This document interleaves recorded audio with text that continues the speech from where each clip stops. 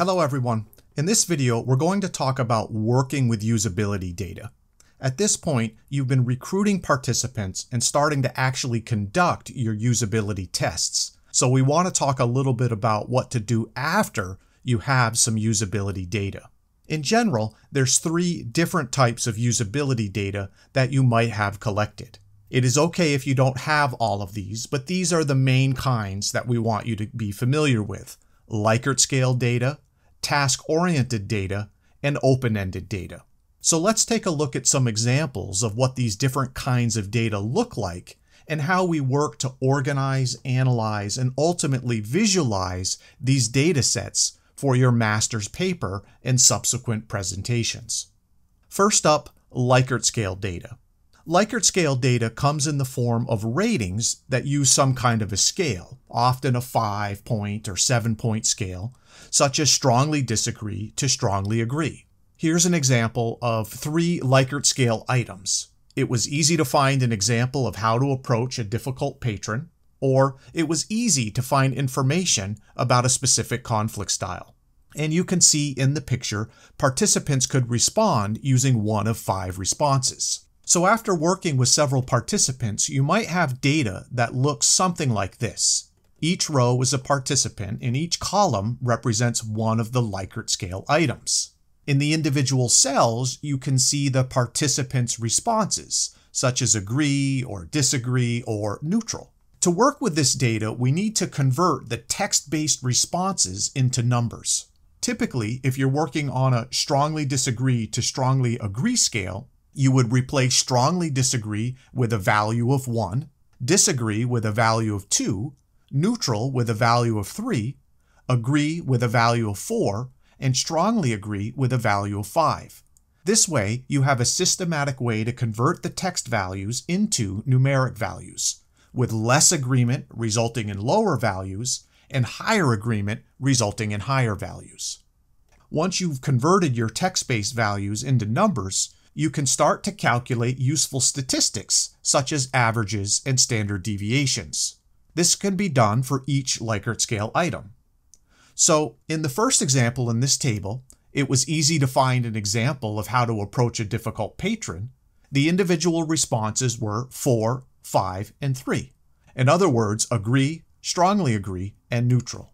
Because we have these numeric values, we can calculate the average, which turns out to be 4.0 with a standard deviation of 1. If you're not familiar with standard deviation, don't worry.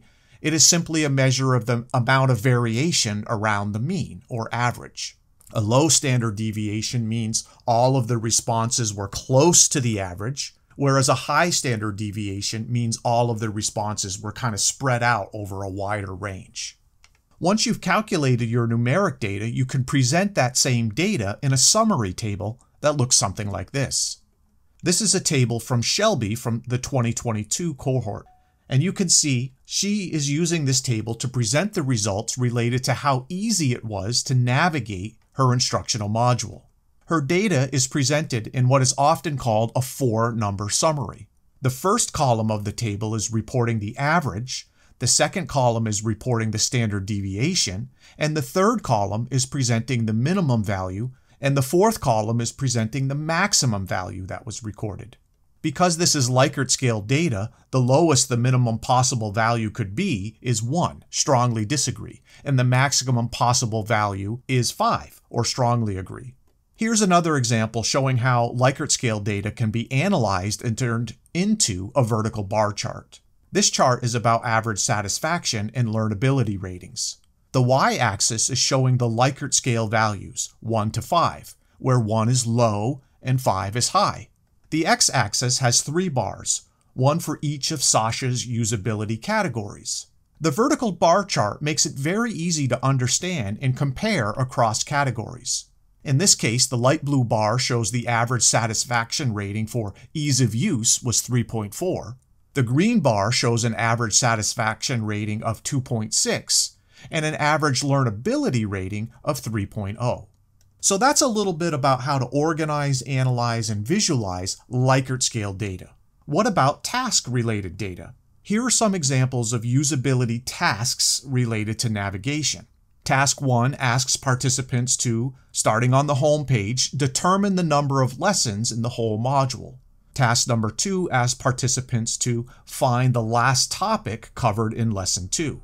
And task number 3 asks participants to navigate to and begin Lesson 1 while starting at the end of the pretest.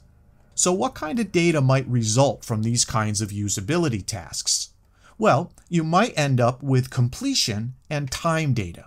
As an example, let's look at this chart for task number 1. Each row in the chart represents the results from one participant. The first blue column is completion data and is labeled task completed.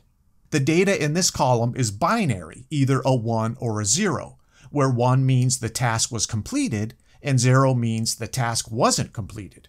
In this case, all 3 participants completed task number 1.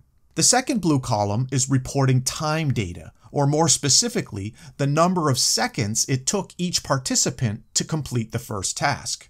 Participant number 1 took 42 seconds, participant number 2 took 33 seconds, and participant number 3 took 54 seconds. The nice thing about having this numeric data is it can be analyzed. So, just like we did with our Likert scale data, we could calculate the average and standard deviation for the completion and time data. This would allow us to report that 100% of participants were able to complete task number 1, and that it took an average of 43 seconds to complete that specific task, with a variation or standard deviation of plus or minus 10.5 seconds. This kind of numeric task data can be visualized. It could be presented in a table, or you might decide to visualize it in a vertical bar chart. Here's an example. This chart is titled Average Task Completion Rate Among All Participants. As you can see, the y-axis shows the percent complete, and the x-axis along the bottom shows all the different tasks that were part of Allison's usability study. In this case, there were 8 different tasks, and the majority of them had a 100% completion rate. However, there was one task, represented by the red bar, that wasn't as successful.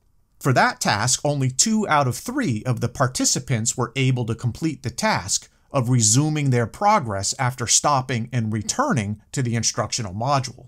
This was a usability concern for Allison, something she decided she needed to address before she continued on with the rest of her evaluation. This particular visualization makes these usability results really easy to understand and to share with others. Here's a more advanced visualization of time data. This figure is showing the average time to completion for 4 different tasks. What's unique about this visualization is how the results are broken down by 3 different design iterations. In general, we want usability tasks to be completed quickly by participants, so lower times are better. This visualization tells a story about how each revision or iteration of the design made it easier and easier to complete the tasks. In the first iteration of the design, Task 1 took 76.4 seconds on average to complete. This dropped to 62.4 seconds by the second iteration, then all the way down to 31.2 seconds for the third iteration. This visualization really showcases how Michelle revised her module to be more and more user-friendly by focusing on reducing task completion times. So far, we've talked about Likert scale data and task-specific data. Now let's talk about open-ended data.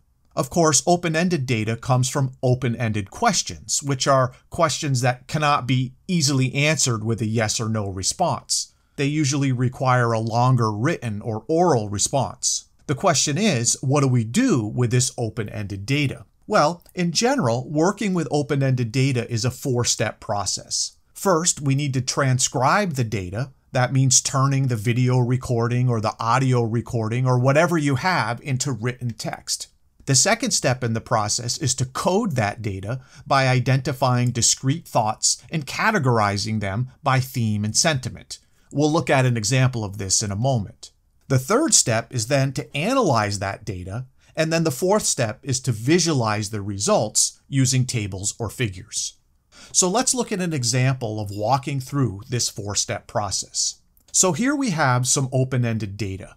It is a written response to the question, Is there anything else you'd like to share about the module? This is the open-ended response the participant wrote. For the most part, I thought it was pretty good. I liked the landing page a lot. The colors and images were very inviting. I did have a hard time figuring out what to do on the first lesson page. Some of the buttons were too small. I wish there was a way to search. Oh, and the introduction to lesson 5 was too long. So, as a designer/evaluator, what do we do with this response? How do we make sense of this data? Well, we can start out by creating a thematic analysis table that has 3 columns: a category column, a sentiment column, and a specific topic column. Using this table, we're going to systematically analyze each thought or idea shared in the written response. The first sentence is pretty vague, so that's not too helpful. But the second and third sentences are more revealing. Reading, "I like the landing page a lot. The colors and images were very inviting." I can now add these to my table. First, I have to come up with a high-level category. What are these thoughts or ideas all about? Well, I think they're related to the instruction's visual design, so I'm going to create a category called Visual Design. And both of the sentences are positive. This participant liked the landing page because of the colors and the images were inviting. So under the sentiment column, I'm going to put a plus symbol to suggest these were positive comments. And finally, I'm going to add the specific topics from the comments: landing page color and landing page images. Now, continuing on, the next 2 sentences read, "I did have a hard time figuring out what to do on the first lesson page. Some of the buttons were too small." Well, having a hard time figuring out what to do sounds like a navigation problem. So I'm going to add a new row to my table and label it Navigation under the category heading. They were having difficulty, so that means it's a negative sentiment, so I will enter a minus symbol. And the second part was about the buttons being too small. In terms of category, this could go under Visual Design or Navigation, but I will put it under Visual Design. It is a negative comment, and I will add the specific topic. Then the participant wrote, "I wish there was a way to search." Search is related to navigation, so I will add a new row and label it Navigation, and because it's not there, it's a negative sentiment. And for the last sentence, the introduction to lesson 5 was too long, this seems to be related to the content of my instruction. So I'm going to create a new row with content as the category and negative as the sentiment. So now that I've done this thematic analysis for one participant's response, I need to do it for all of the other participants' responses. And so I end up with a larger table like this. You could see all the same information, but there are now more columns for all of the other participants. And you could see I've made this data numeric by converting it into binary, where a 1 means the participant made that comment, and a 0 means that the participant did not make that comment. So for participant 1, I fill in all 1s, because that's the only responses I've analyzed so far. Now, let's say I analyzed participant 2's written response to the same open-ended question. If that participant made the same comments with the same sentiment, I would add a 1, and for all of the other rows, I would put a 0. Of course, participant 2 may have come up with different feedback. For example, what if participant 2 made a positive comment about branding by saying they thought the logo looked professional? Well, I'd have to add a new row to my table, entering a 1 for participant 2, and a 0 for participant 1. Eventually, I could do this for all of the participants and their responses, adding rows and categories to the table as necessary. In the end, I can total up this numeric data, and I might choose to present that data in a table that looks like this. This table is titled Participant Comments by Usability Category and Sentiment, and it breaks down the analysis of my open-ended data nicely. Let's look at each column. The first column is titled Total, and I can see there were 19 total comments, and 10 of them, or 53%, were related to visual design. Only 3 of the comments were related to navigation, 4 related to content, and 2 related to branding. The second column is titled Positive and gives us analysis of the positive comments only. For example, of the 18 total comments, we can see that 10, or 53%, were positive, and 8 of the 10 comments about visual design were also positive. The third column is titled Negative and does the same thing, but for the negative comments. To summarize, a table like this is a way to organize and present a breakdown of open-ended data shared by participants. So let's look at some examples of how past students have chosen to visualize and share their open-ended usability data. Here's a screenshot from Sasha's project showcasing the percentage of positive and negative comments by usability category. She analyzed a total of 60 comments, with 42 or 70% of them being positive and 18 or 30% of them being negative. She used the red highlight to point out that the usability category that worried her the most, the negative comments related to the game feature, embedded into her instruction. She was able to use this data to conclude that that part of her project, the game feature, needed the most attention before going live. Another way to present the results of analyzing your open-ended data is with a pie chart, such as this one by Johnny. This chart showcases participant comments by sentiment. The chart makes it easy to understand that the largest category consisted of 39 positive comments. The second largest category was 29 negative comments, and there were 8 neutral comments. Again, we can easily see the sentiments of the various comments he received through his usability testing. Now, here's a slightly more sophisticated example. It's a stacked bar chart that has 2 categories, positive and negative. The title of the bar chart is Positive and Negative Feedback Received Across Usability Categories. The y-axis shows the general usability category, and the x-axis shows the number of comments received. So, the longer the bar, the more comments fell into that particular usability category. Let's take a closer look at the top bar. This tells us that Allison received 34 comments related to instructional content. 19 of those comments were positive and 15 of them were negative. For the navigation category, she received 8 positive comments and 13 negative ones. Stepping back, this horizontal bar chart is really easy to read. It's an excellent example of visualizing usability data. However, it's important to note that stacked bar charts can be difficult to read if there are too many so-called series. In this case, there were only 2, positive and negative, so it worked well. But if you're starting to add a 3rd, 4th, or 5th series, it can be very hard for viewers to quickly make sense of stacked column charts, so use them carefully. Now, here's another way to showcase open-ended data. This is an example from Sasha, who decided to share direct quotes from her participants' open-ended responses. Now, I don't know if these direct quotes were written down or were spoken during her synchronous usability sessions, but regardless, she pulled these 4 quotes about the usability of her instructional product. The ones in blue are positive in sentiment. I like how the layout of the page looks. And another person said, the interface is clean and organized. Sasha then complimented these positive comments with 2 negative ones. Do I need to watch these videos? And I am wondering where the escape room is. So, as you can see, using direct quotes can be a good way to showcase some of your open-ended usability data. Here's one last example from Johnny. It's in the form of a table with 5 columns: area, comment, valence, that's another word for sentiment, evidence, but most importantly, severity. This table is only reporting negative in comments. And what we like about this example is how Johnny ranked these comments by their level of severity. He came up with a range of ratings from critical to high to intermediate to minimum. This was a nice way for him to look across all of his negative feedback and determine which ones were the highest priority. In other words, which usability areas were of most concern. An approach like this allows the designer to prioritize which issues to address through the revision process.